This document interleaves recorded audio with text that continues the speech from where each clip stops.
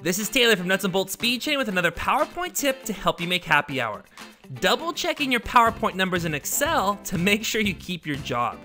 And I'll show you how to quickly do this with numbers in a table, a string of numbers in an individual text box or shape, and a special bonus trick, double checking numbers that are spread out across individual text boxes or shapes, which is a pretty cool trick.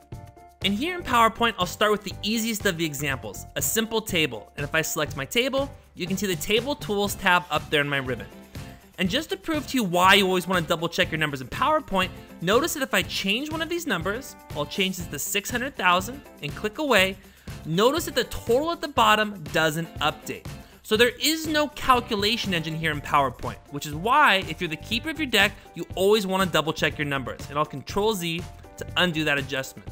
To double check the numbers, I'll first select this entire table of information, Control C to copy, Alt Tab over to an Excel sheet that I already have open. I'll click into cell B5, hit Control V to paste. I'll hit Control, and I'll hit M for destination theme so that the formatting adheres to this Excel sheet. Now from here, I'll just click into the fake total row here at the bottom. I'll use my shortcut, Alt plus equal sign, to input a sum function, hit Enter, and there you can see that my total was wrong. It was off by about 400,000 units. So not something that you want to discover after you've submitted your proposal. So always check your numbers. Now that I have the correct total, I'll just select the total, Control C to copy, Alt Tab back to PowerPoint. I'll select the incorrect total here at the bottom of my table, Control V to paste, which brings the text over. I don't like the formatting, so I'll hit Control for more paste options, hit T for text only, which brings the text over into the same formatting as my previous total. So that's double checking your numbers in a table using Excel. Now let's move on to a text box or a shape. And here on the next slide, you can see that I have the same numbers all set up, except this time, instead of being in a table, they're all within an individual shape or text box. Now looking at the total at the bottom, you already know that it's wrong, but if you didn't, the question is how do you pull the numbers out of this text box or shape and double check them in Excel? And the answer is using the text to columns command in Excel.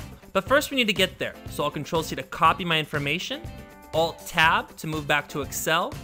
I'll click into E5, Control V to paste, Control and M for destination theme. Now to split this column between the text and the numbers, I actually need to copy this longer dash that came over from PowerPoint, Control C to copy. I'll hit Escape, and then from the Data tab up here in my ribbon, I want to move to Text to Columns. I want Delimited, which is the default option, so I'll select Next.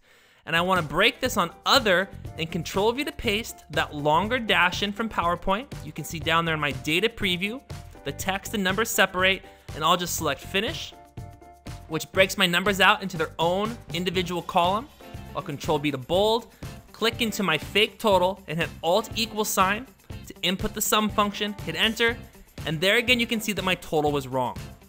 I'll select the correct total, Control C to copy, Alt Tab back to PowerPoint, select my total here at the bottom, Control V to paste, Control T for text to bring the formatting back over correctly.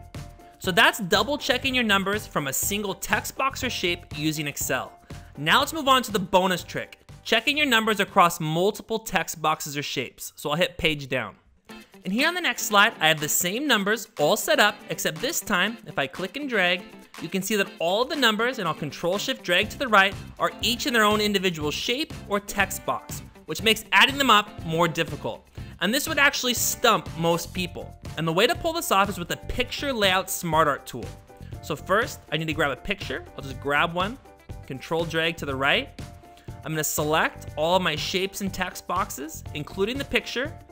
From the Picture Tools Format tab, I'll select Picture Layout. I'll select the layout. It doesn't really matter which one, which creates a bit of a mess down here. But watch what happens if I convert this back to text. You can see all of my numbers are now in an individual text box. Now they're a little bit disorganized, but since I'm just summing this up, it doesn't really matter. So I'll Alt-H-U to take away the bullet, Control-C to copy, Alt-Tab, back to Excel. I'll click into I5, Control-V to paste, Control-M for destination theme. I'll click in here at the bottom, Alt equal sign to enter the sum function, Enter, and there you can see the total all over again. I'll select the total, Control-C to copy, Alt-Tab, click into my text box down below, Control V to paste, Control T for text, escape, and get rid of this extra text box here on the right. And that's the bonus trick, how to double check your numbers in PowerPoint when they're spread across multiple shapes or text boxes using Excel. This is Taylor from Nuts and Bolts Speed Training, and I'll see you at happy hour.